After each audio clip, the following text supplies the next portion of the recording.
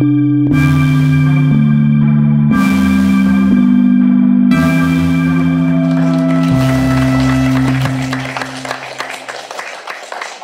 ma'am. Thank you. So I have been around for a long time, but I won't tell you how old I am because I can't give all my secrets away. But I want you to know that I am at least 4 feet 9. I never made it to 5 feet, and I'm shrinking now, but that's okay. So I'm glad she mentioned Nihoa. This photograph was taken on Nihoa. This is a red-footed booby. I'm going to talk to you today about the numbers and kinds of birds in Hawaii. So we have 15 orders of birds in Hawaii that occur in Hawaii, and they include both alien species and native species. 9 of those orders have indigenous or endemic species, and 8 of them have endemic species, so things found only in Hawaii. And some of them have specific island distributions. There are 43 families, 18 of which have native species, and 11 of those families have endemic species. Breeding species and subspecies of native birds, so this includes indigenous and endemic, is about 128, and then that includes fossils. So the reason I say about 128 and about 57 fossils is that we're discovering new species of birds in archaeological sites, in places like the Ewa Plain, in sinkholes. And I just got a call from someone last week who thinks that she may have found a new large flightless goose and a new long-legged owl. So that number is going to keep changing, so it probably shouldn't be on the test. Endemic extant, birds that are still around, about 30. And I think the number's higher than that, we'll see. Endemic but historically extinct, meaning the birds went extinct after people, what I'm going to call continental people got here. So people from Europe, people from Asia, excluding Polynesians, which we think came from some part of Asia. And then endemic birds that are known only as fossils or subfossils, because they haven't had enough time to turn to rock yet, about 57 species. Indigenous breeders, these are mostly seabirds and a couple of water birds, 25 species. And then visitors, these come along with the tourists, so they like to come in the winter, when it's warm. We have regular visitors, about 42, and then stragglers or accidentals, birds that we don't see very often. They're sort of, oh gosh, we've never seen that before, but we make a record of it. There have been as many as 82 recorded.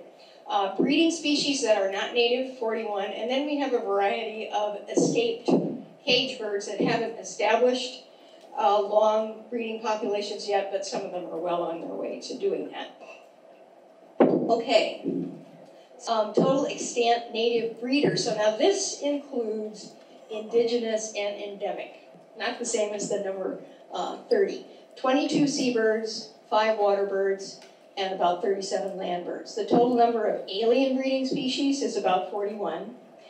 And so the total number of birds we have that breeds here is about 103. So where did our native birds come from? They came from the New World and the Old World. And this is an ancient map that was found in one of the first, or the first edition of the Atlas of Hawaii. So our crow, gallinules, and waterbirds, hawk, heron, owls, stilt, Hawaiian thrushes, and the kolea or golden plover, all from the New World. Honey creepers, probably New World, maybe not. And then the miller bird, which I'm going to talk to you about at the very end, the elepaio, our native flycatcher, and then our native birds that we used to think were honey eaters, but they're now thought to be in a different family from honey eaters. And if you know birds well enough, you'd care about that. If you don't, that's fine. So, bird families with indigenous breeders. So the indigenous species are made up primarily of seabirds. We have 3 species of albatrosses that breed here. And we have 6 species of petrels and shearwaters that breed here. Storm petrels, which are my favorite kind of seabirds, they're little things, some of them smaller than myna birds. 2 species. Tropic birds, we have 2, and there are only 3 species of tropic birds in the world. And we have that 3rd species kind of hanging around, and we hope maybe it might decide to start breeding here. 3 species of boobies, and these are boobies right here. 1 species of frigate bird, 1 species of heron, and then 6 species of terns and noddies. And this little bird is a white tern chick. And white terns breed on the Manoa campus. And once you watch them a little bit, they're very easy to distinguish from the white pigeons. And you can find them in all sorts of places in trees. So these are our 2 most common albatrosses. And if you go on the Kaena Point field trip, which I presume you are going to take at some point, you'll see these birds out there. They're breeding now. The chicks have hatched. They're cute and fluffy. They're going to get kind of tall and awkward pretty soon. These birds breed only in the Northwestern Hawaiian Islands. And so there is a black-footed albatross that's hanging around at Kaena Point right now. So if you want to zip out there right after class, you might be able to see it. And then this bird, which is just a lovely bird, called the golden goonie by some people because in their adult plumage they have this beautiful golden head. This is the short-tailed albatross, which now has a world population of maybe 500 birds, but not very long ago it was only a couple of hundred birds. And the first successful breeding that we know of in Hawaii occurred on Midway in 2012. And the chick survived that tsunami. It's unbelievable. It was washed about 40 feet away from the nest site, and somebody coaxed it onto a garbage bag and dragged it back to the nest site, and it did fledge. This is what the birds look like before they reach fully adult plumage. And this young lady was on Midway in 1996, and she laid an egg, and there was some guy, at the dump a couple hundred feet away. But they never got together. They're very true to the site that they choose to breed. Okay, some of the petrels include the Bonin petrel, which we don't see in the main Hawaiian Islands at all. Big population on Midway. The Harcourt storm petrel. This bird is endemic to the Hawaiian Islands. We have never found a nest of the Harcourt storm petrel, and I'm determined to do that once I get to the Big Island. They nest at high altitudes on Mauna Loa. And Mauna Loa is a really big mountain, so it's going to take quite a while to find them. But we know that they breed here because you can see some down on this bird. So this is a young of the year. This is a chick. So that's how we know they breed. These little guys are Bonin petrels, and they breed on our offshore islands and occasionally in rocky cliffs on the main islands. But it's difficult for seabirds to breed on the main islands because they're very susceptible to predation by rats, cats, dogs, and careless people. We have 3 species of boobies.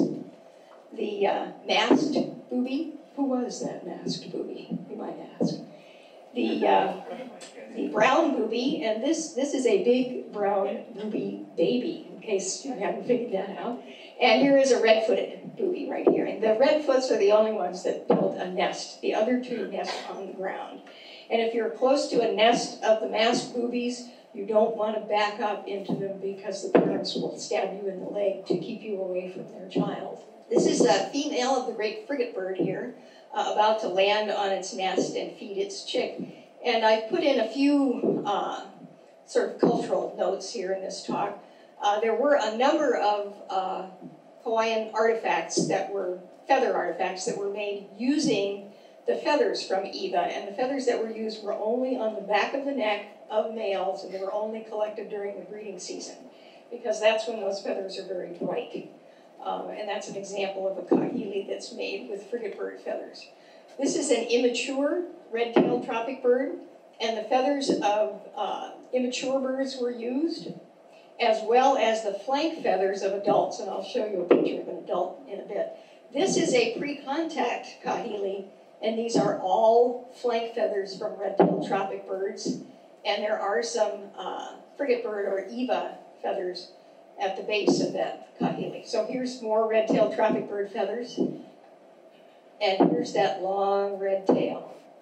You can't, in either of these photographs, see the flank feathers that are used in that previous kahili, but you can certainly see the tail feathers on this kahili. And sometimes those tail feathers were split in half, and they're about 1/8 of an inch wide at the tip. So how people did that is a mystery to me, but they were able to do that. Here are some of the terns and noddies. Brown noddies, which breed on Manana or Rabbit Island. Grayback terns only nest off of Kilauea Point on Kauai, but we can see them if we go there. black noddies have a few nesting colonies in the main islands, and then sooty terns nest on a number of offshore islands, most notably Manana. There are a lot of sooties and a lot of brown noddies on Manana Island. Okay, regular migrants. So these are birds that come and spend the winter here and go elsewhere, usually to Alaska, northern Canada, sometimes to Siberia to breed.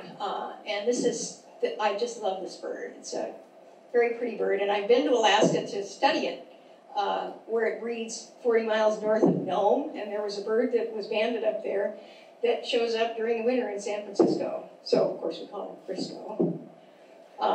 And this is the black-bellied plover. Storm petrels winter here, some ducks and geese do, other species of plovers, and then we have sandpipers and curlews and godwits, and additional species of terns and noddies, and birds called yagers and gulls. The yagers are polar species.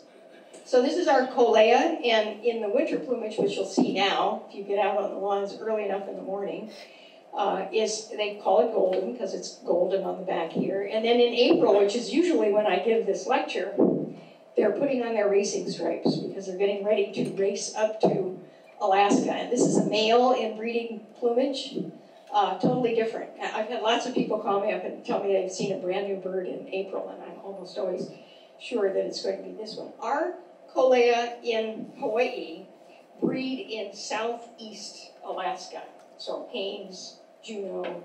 There are other populations of colea that are farther south in the Pacific that breed up near Nome. And they're true to both sites. They're true to their wintering sites. They come back to the same winter territory every year, and they breed in the same spot on their breeding grounds. This is the bristle-thighed curlew. These breed up near Nome, although our birds in Hawaii don't breed there. I can't remember where they breed. And they winter. There's a few birds usually out in Kahuku, but they're also pretty common on Midway and some of the other Northwestern Hawaiian Islands. And although the bristle-thighed curlew doesn't make this migration, some of our accidental or regular migrants do. And this is the bar-tailed godwit. So the bar-tailed godwit breeds up here in Alaska on the western coastline. And then it migrates without stopping all the way to New Zealand. And on its return trip to the breeding grounds, it goes up the east coast of Asia. That's a really long migration. And in Christchurch, New Zealand, when the bar-tailed godwits get there, they ring all the church bells because they're so happy about it. And I want us to be that happy about the colea coming back, even though they don't fly quite that far. Okay, so let's talk about our endemic birds, primarily land birds. We have a little flycatcher called the elepaio. The palila, which is a very famous bird in legal history, and that's too long a story for me to tell you now. The oma'o, which is a thrush found only on the Big Island, and it's the only one of our thrushes that is not considered endangered or hasn't already gone extinct. And then most of you will know the state bird, the nene, which is not flightless. It gets around really quite well. And it's doing very well on Kauai now. It's not doing quite so well on Maui or the Big Island. But we're learning a lot about its movements using radio tracking these days. Okay, fun fossil facts. I know this is all writing and not very interesting. But so we have at least 120 endemic species that have been described so far. And I think I should update this number, but I didn't know what to make it because I don't know how many new fossils have been described recently. So the fossil taxa that have been described are almost number 60 now. That's a lot of birds that are known only as fossils or subfossils. And this is the total number of colonizations. So our avifauna, which has somewhere between 120 and 130 endemic species, is derived from about 20 different colonization events. And in some cases, there was not very much radiation. The heron is still just one species. Let's see. There were a couple of different kinds of hawks, but the hawks did not speciate. We just had two different species, one known only as a fossil. We had a sea eagle, which is very closely related to our national bird, the bald eagle. Raven, we had one colonization of a raven, and we have 4 or 5 species, only one of which is still extant. And I could go on here, but the most remarkable radiation that we have includes the Hawaiian honey creepers, and I'm looking for whether or not they're in here. It should be one, maybe I left them out because they're so spectacular. But we had one colonization of a finch of some sort that radiated then into at least 56 different species. Okay, so bird families with endemic species, we've got 2 endemic shearwaters. One of them is still around, and we have 2 that are fossils, and 1 that is known to be extinct. The other shearwater, the other procellarid that is extant is a petrel, our Hawaiian petrel, or Oahu, and there are large colonies on Maui and on the island of Lanai. We had 3 species of ibises, and they were all flightless. There's the only flightless ibises in the world.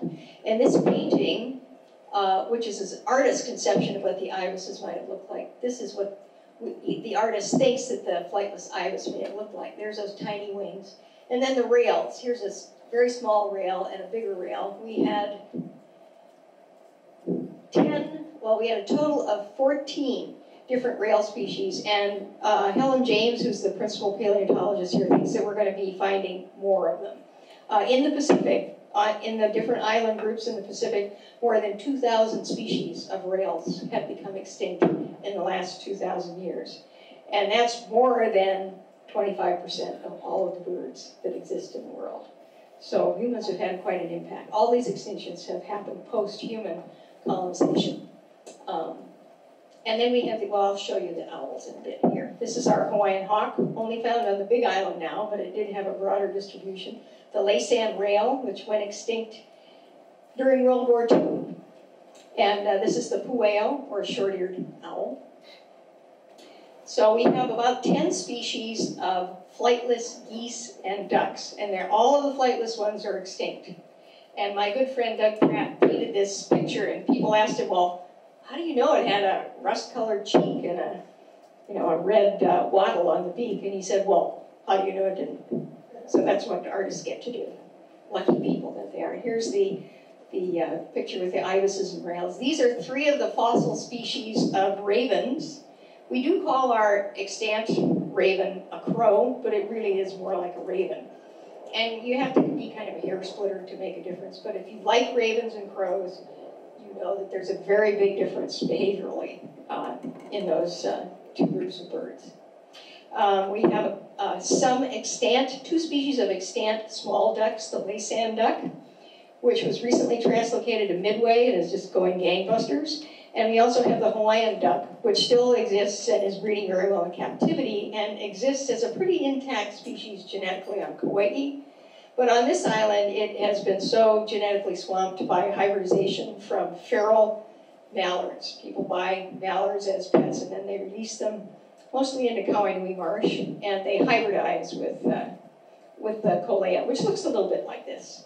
And then Alaiula, the Hawaiian gallinule, is an endangered species. Probably 1,500 or 2,000 of these birds still exist. And this is a long-legged owl from the Midwest. These birds in the Midwest and in the West live in prairie dog colonies. They occupy abandoned burrows, and they eat prairie dogs too. So I don't know why the prairie dogs tolerate them, but they do. We had 4 species of long-legged owls. And the interesting thing here is that they're long-legged, and long-legged owls are very adept, not only at catching rodents, but at catching birds. And there weren't any small ground-dwelling mammals in Hawaii. So we think that's why we had a radiation of long-legged owls, because there were lots of small birds to prey on, but no small mammals except the opea, which is nocturnal. Here's the Hawaiian hawk. They come in a number of different color phases. This is a light color phase. Beautiful bird. I have a house in Volcano on the Big Island, and there's a couple that hang around there because my neighbor has really a lot of chickens. So I encourage him to keep feeding his chickens to keep the hawks coming around so I can see them and listen to them. Pueo is not as common as it used to be. This bird nests on the ground. So it's highly susceptible to predation by mongooses, cats, and dogs. Okay, more bird families with endemic species. Corvids, crows, and ravens. There's one extant, but this bird is extant only in captivity. There are a little over 100 birds right now in breeding facilities on Maui and on the Big Island. And it's going to be a huge political wrangle to figure out where we can start releasing them back into the wild. And I don't want to say too much more than that. We should have been doing this a long time ago, but we can't decide where to do it. And then when we do think of a good place to do it, we can't get going quickly enough to protect that habitat from destruction by feral ungulates, deer, pigs, goats, and to build predator-proof fences and keep cats and dogs out. Okay, old world flycatchers. We have 3 species of flycatchers. We had, these are the solitaires or the thrushes. I think there were 6 solitaires. There are only 2 that are still extant. One is listed as endangered, and that's the small Kauai thrush on Kauai. 600 or 800 of them left. And then old world warblers, my very favorite bird in the world, the Nihoa miller bird. This group, the muscicaphids, has 9 extant species, and then 3 forms that are extinct, and those are all thrushes. Okay, so these used to be called the honey eaters, and now we call them the silky flycatchers. And there are so few species of silky flycatchers, I don't really expect anybody in here to be familiar with that, but it was a really big surprise. And what told us that, of course, was DNA, because they don't look anything like the birds that are in the Tylogonatidae family. And this really set a lot of people on edge. People who don't like to see species defined or relationships described using only molecules were pretty upset about this because they see so much similarity between our, what we call honey eaters, and the Southwest Pacific honey eaters that they just can't believe it. And I have a hard time believing it myself, but I'm willing to believe in molecules. Okay, fragility. This is our Hawaiian honeycreeper family. It is a subfamily that is endemic. There are 22 extant species, 10 extinct. And when I say extinct, I mean historically extinct, so since 1778. And at least 24 that are known only as fossils. So the total number of endemic, oh, I guess it is 120. I think the 128 must be wrong. I'm going to have to go back over those numbers again. So you better not put numbers on the test, I guess. Okay. All right. Okay, so these are the silky flycatchers, or the o'os. If you know Hawaiian birds at all, you'll be familiar with that, with the o'os. And the o'os are responsible for providing yellow feathers that were used in Hawaiian feather artifacts. And tail feathers were also used, but that's a whole story in and of itself. I did some work on Hawaiian feather artifacts that tells interesting stories. This is also a silky flycatcher, just very different from these o'os, perhaps a separate colonization. These 2 birds, they're finches, right? Don't they look like finches to you with those bills? Anyway, these are Hawaiian honeycreepers. And they are 2 of the 56 or so species that evolved from a single colonization by a finch. And then this is our Hawaiian raven, the alala, which exists only in captivity. Okay, some of the other representative species, we have 3 species of elepaio, the Kauai elepaio, the Oahu elepaio, which I studied for my master's degree here, probably a couple of decades before many of you were born, but that's okay.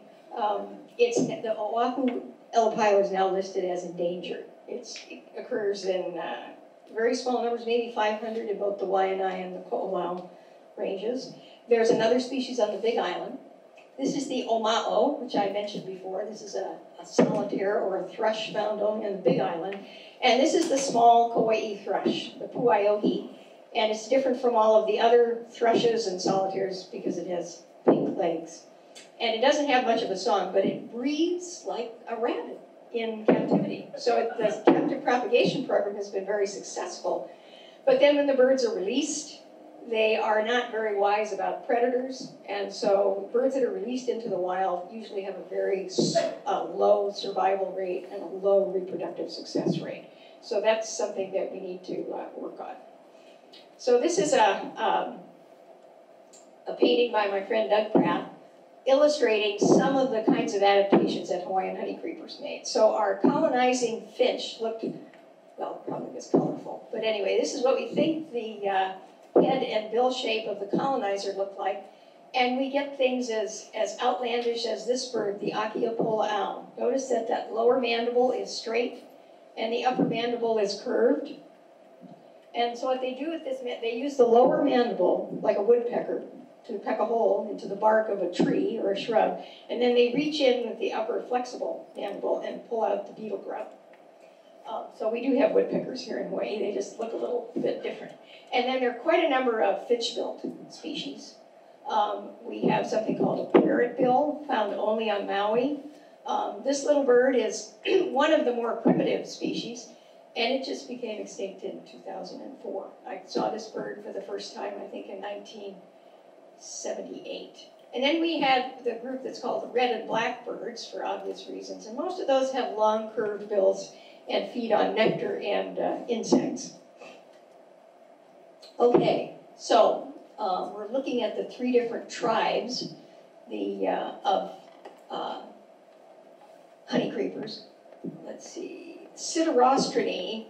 These are not Siderostrinae. These are red and black birds here, the Akohekohe and the Apapane. But the finch-billed species, there were once 24 species, probably more. But we only have 4 that are left, and that's probably really only 3, the Laysan finch, the Nihoa finch, and the Palila. We think that the Oahu has been gone for a while. And the reason so many birds in this group are extinct is that they lived in the places people found to be good places to live. And so people just replaced them. And here's a finchbill. That's the Laysan finch. Here's one of they're called sicklebills, the Amakihi. And this is a typical red and black bird, the Iiwi. So these are the sicklebill birds, when they include the Amakihi and then the Achiapola owl, which I just showed you. Here's that really heavy, straight, lower mandible, right there. 13 extant species. So these are doing better than either of the other 2 tribes of honey creepers. And only six fossil species and only 3 that have gone extinct. So they're still doing pretty well. They're very versatile. This bird, the Amakihi, can survive on nectar and insects as well. So it's got a diverse diet. Now this bird was endemic to the Big Island, and it has the largest, heaviest bill of any finch that's ever been described anywhere in the world. And there's a funny story behind the name. A newspaper reporter was describing this find in the Star Bulletin, and he got sort of exuberant about it and said, well, these paleontologists have found a finch with a huge bill, a King Kong bill. And so the paleontologist laughed at that and said, okay, well then I'm going to call it the King Kong finch. And so that's what it is, King Kong. So if you haven't seen the King Kong movie, you'll all want to go out and do it now, and you'll get an idea of what this bird must have been like, I think. Okay, the red and black birds. There's some really interesting birds here, but I don't have time to talk about them all. This one's pretty cool. This is the Ula-i Havani. Only 5 specimens were ever collected before it went extinct. And then there were a number of black or black and yellow birds. Those are all extinct. And then the ones that are extant include the Apapane, the Iiwi, and the Akohekohe. All right, so here's a summary. Extant, about 42 endemic land birds, so about 35% of the species that were here before people got here are still around. The historic periods, 1778 until now, 18 birds, and this is an underestimate. We know this is an underestimate, but we're not really brave enough to say that yet. 15% of the species went extinct during the historic period. And then the birds that are known as fossils, which became extinct, and we do have documentation to show that they became extinct after human colonization, almost, well, half of the endemic land birds. And then the reason I put in the populations here is that, for example, the Oahu had populations on Kauai and on the Big Island. And I saw the bird on both islands, but it's long gone now. These are the birds that we're not ready to bring ourselves to say are extinct yet. The kama'o, the large Kauai thrush, the oloma'o, the Molokai thrush, the Kauai o'o, the o'u, the Kauai akiloa, the nukupu'u, which occurred on several islands, the Oahu alawahio, which is also called a creeper, the kakavahie, the Molokai creeper, Maui akepa, and the pu'ohuli. And the ones with the red asterisks are birds that I have seen alive. So if you don't think that makes me feel old, think of something else that will make me feel old, besides the fact that I'm 3 times older than most of you. Anyway, I could be really depressed about that, but I'm trying not to let myself be that way. I'm just gloating that I got to see those birds before all the people who keep those long lists do, and I don't even keep a list. They just get so jealous. Okay, so let's recap here. In 400 AD, so before human colonization, we had at least 120 endemic land birds. Half of them were still around by the time people from continents got to Hawaii. But all of the flightless geese and ducks, all of the flightless geese and ducks, 2 rails were still around, but they went extinct during the historical period. And about a third of the small songbirds were extinct. And there is a site on Maui that has a continuous 8,000-year record that tells us when these birds started to go extinct. And we can identify right when the people came because they brought rats and geckos with them. And when those show up, we know that the people were here. So in 2012 now, we say now that about 42 still survive, but actually those birds I showed you on the previous slide, those birds are probably all extinct. So that there were 9 birds on that list. So it's probably a lot less than 42 still being around. So if we continue at this rate, they'll probably all be extinct before then. But let's not be too depressed about that. So what are the causes of decline and extinction? Well, the same stuff. If you haven't already heard about it, you're going to hear more about it, I'm sure, in this class. It all relates to people. And let me just interject here that no matter where people go, continents, islands, whatever, they profoundly change their environment. But we have to keep in mind that those profound changes benefit people.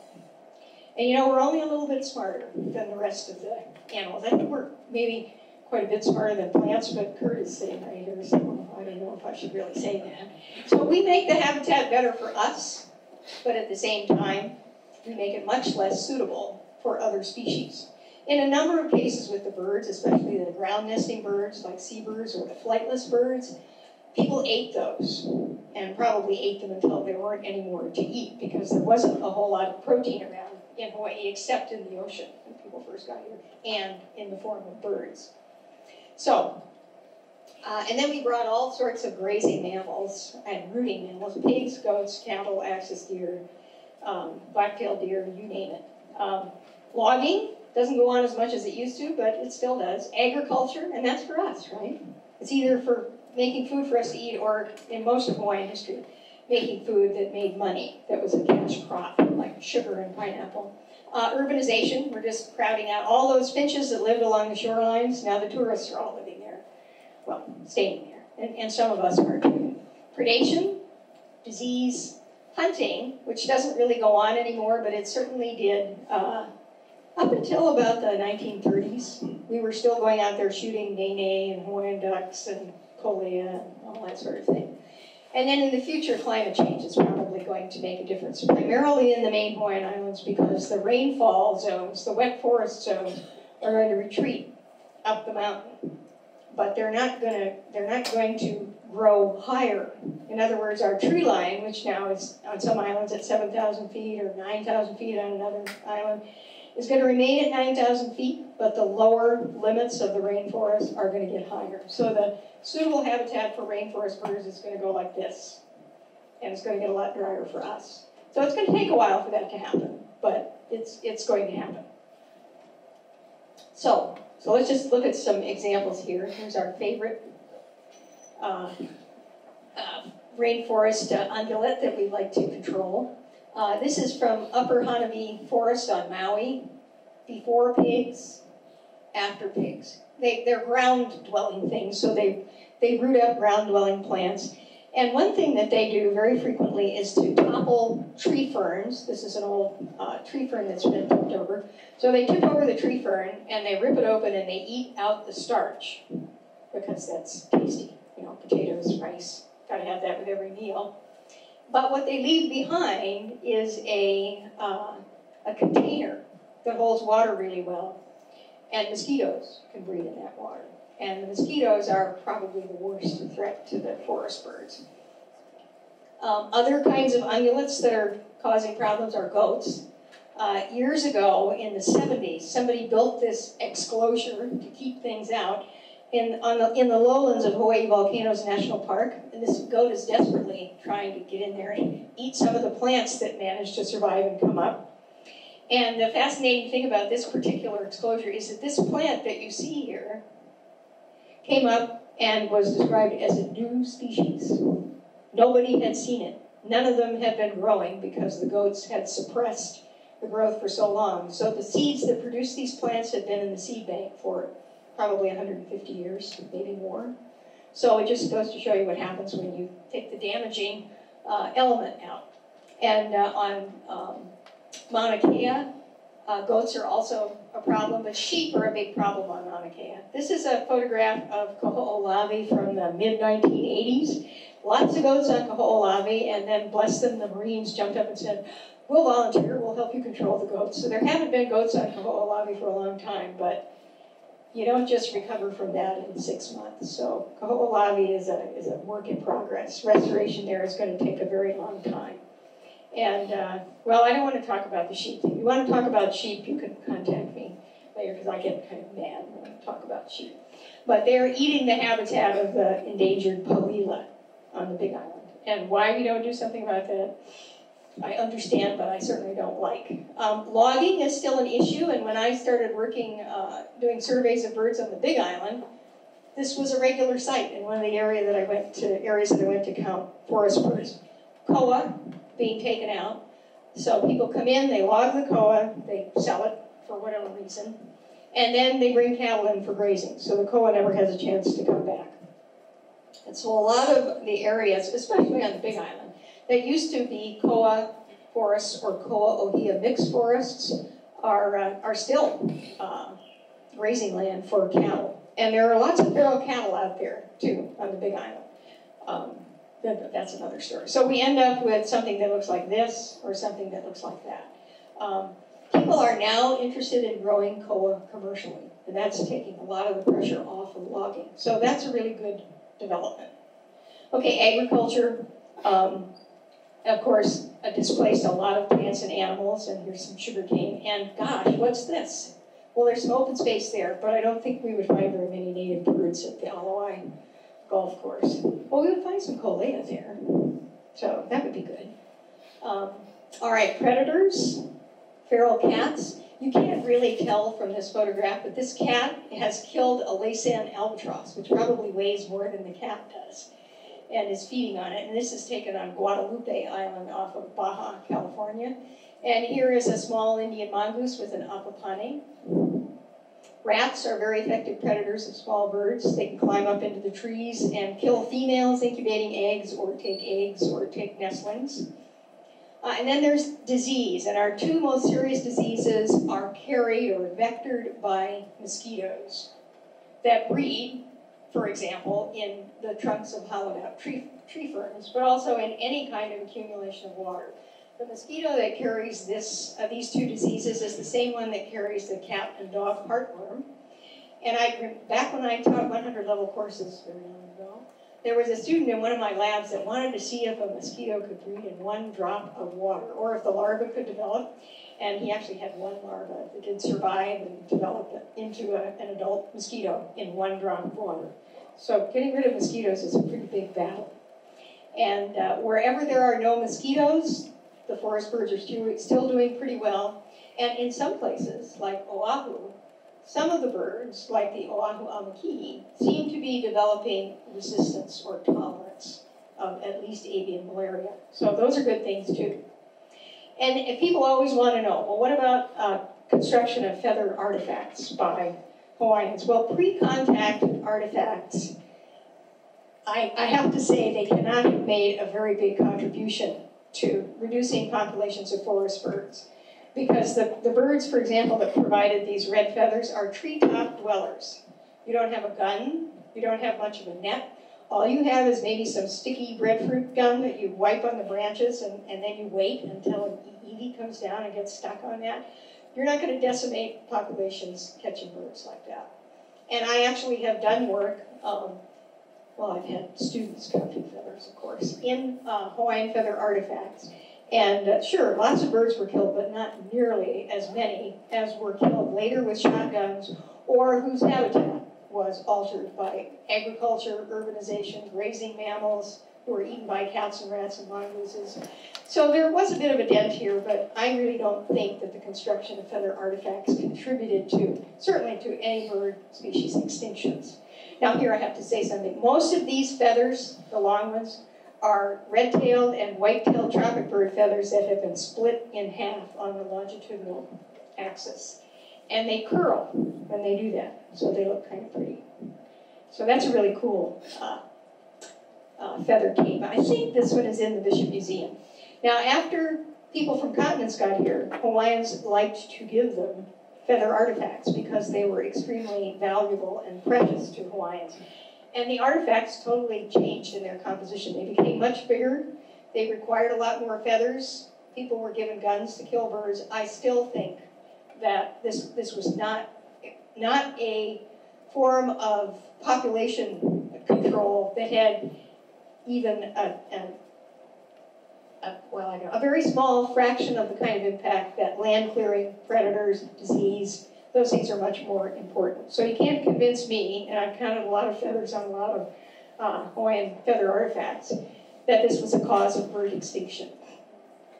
So, things are not getting a whole lot better. We're trying awfully hard, but it takes people a long time to get through process. And what holds us up today, I think, in Hawaiian bird conservation primarily is people in politics.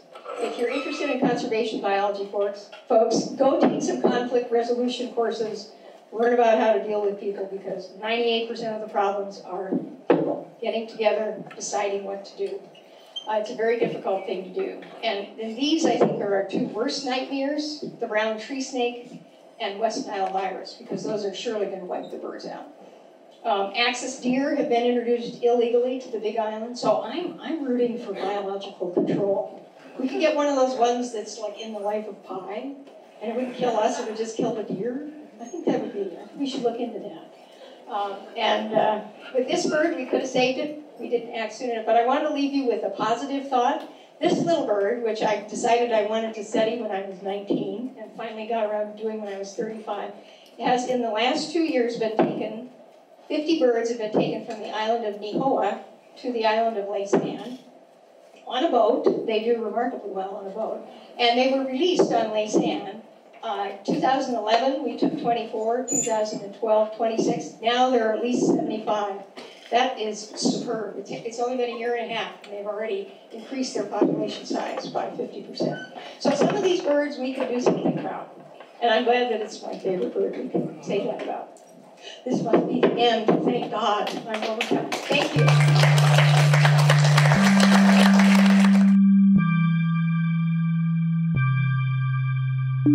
you.